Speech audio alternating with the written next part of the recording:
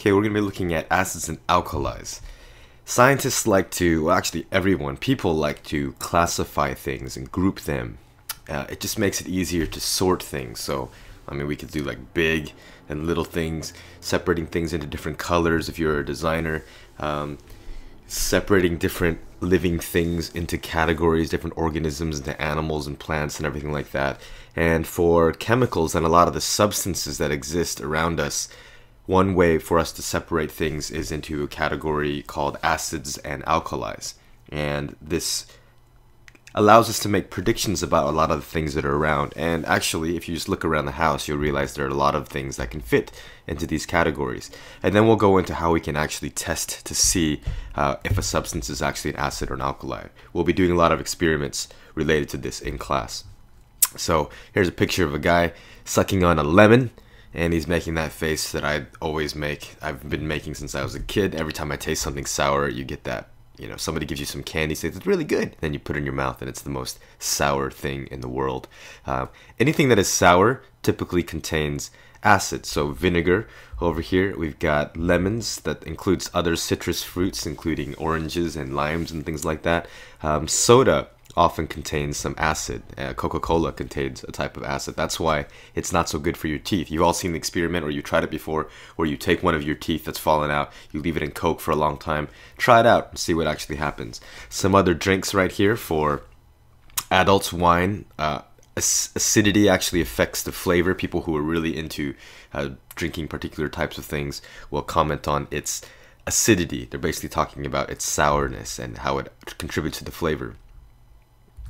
Alkalis, different kinds of alkalis. Now, all of these things above are things that people actually eat, okay? But there are a lot of acids that you cannot eat, which will definitely harm you. We'll talk about that later. Alkalis are the other category. Toothpaste, drain cleaner, obviously you don't want to be eating all this stuff, right? But, I mean, we do put this in your mouth, though. Bleach, soaps often contain, baking soda often contain these alkalis, and one kind of characteristic of alkalis is if you actually do taste them, which you shouldn't be tasting them, but they tend to be bitter. And they also tend to be, they have a slippery component. Things feel slippery if they're alkalis. Now, in class or anytime you're handling anything, any kind of material, household cleaner, if you take a look at the back, you can usually see various types of warning labels. They don't all have to look like this, but these are some that exist, basically. A lot of these things are irritants, so they can be, you know, you don't want to get them in your eyes, you don't want them on your hands for too long. There's a word called corrosive or corrosion, which basically means it can actually damage materials. We're going to be talking about acid rain later, and actually the acid that we have in our stomach called stomach acid.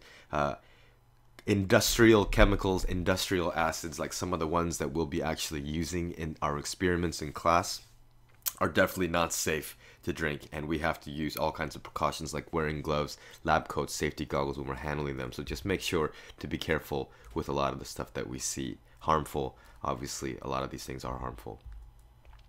A few other kind of well-known types of acids and alkalis that will be used. You can probably guess for this one already. We're talking about dishwashing material. Fertilizer actually contains acids and alkalis. So does the material used to make dynamite. And this is supposed to be a car battery over here. And this is a stomach.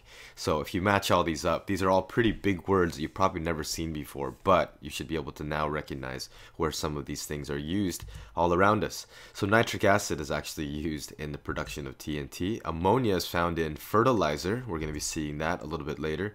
Hydrochloric acid, sorry, that's covered up. Hydrochloric acid, maybe back up a little bit, is the acid that's found in our stomach, and it helps to kill bacteria. Sodium hydroxide is a common alkali that is found in dishwashing detergents, and then sulfuric acid is a common acid that's found in car batteries and things like that. So you've often heard about, you know, if you have old batteries that are leaking, not to touch them, because a lot of the times acid is leaking out, and it could have other kinds of problems as well too.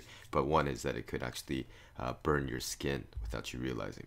So let's see, one more quick thing to look at. Oh, let's look at two more things. This is pretty cool.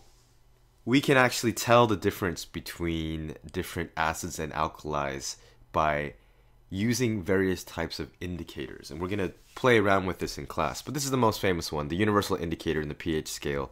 There's basically a liquid which can be used as a liquid, or it can be soaked in filter paper, and we basically pull it out like strips of paper that contain various chemicals that will react differently based on if they come into contact with acids or alkalis. And it turns out that if you dip a little bit of that paper into something that's acidic towards this end, then you tend to get red and orange colors. If you dip it into an unknown liquid and it turns out to be blue or purple, that tells you that it's going to be strongly alkaline. And there is something that's right in the middle, and that's called neutral. So the scale usually goes from 0 to 14, and 7 right in the middle is neutral. So pure water is actually neutral. So if you're drinking bottled water and you test it out, it's often going to be around this pH 7 range. Our saliva is in this range as well too. We talked about before, if the stomach acid is actually, the stomach contents actually contain acid, if we were to actually test out our stomach acid, we would find our stomach acid is pretty strong. We're going to talk more about that later. Okay, and so what you can do with all those household substances is you can actually test it with this pH paper and then find out if that substance is actually acidic or alkaline.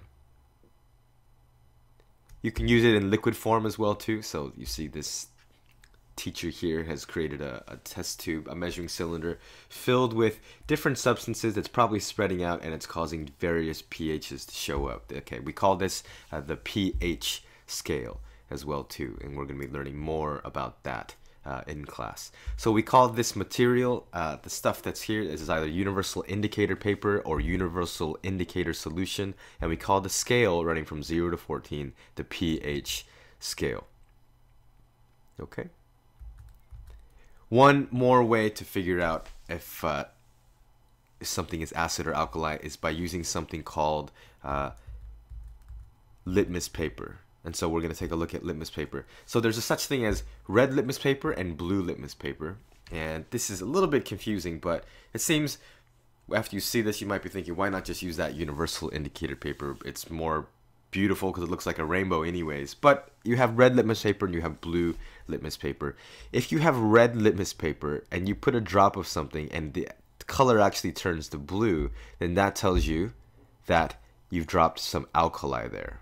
Okay, this word says base. Base is another word for alkali.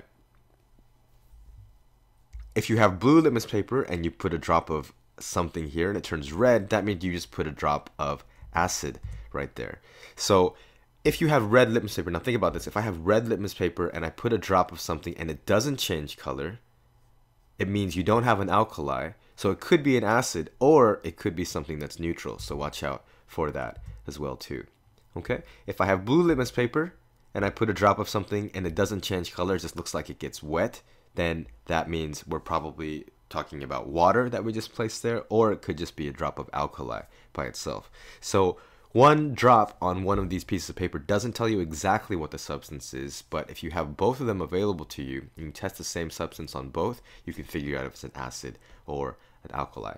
Those are two ways that we detect substances to find out if they're acids or alkalis, to help us categorize them and learn more about their properties. You can also do this with purple cabbage. Oh, it's called red cabbage. With red cabbage, you can also use flower petals to do this. So we're going to be playing around with some of that in class.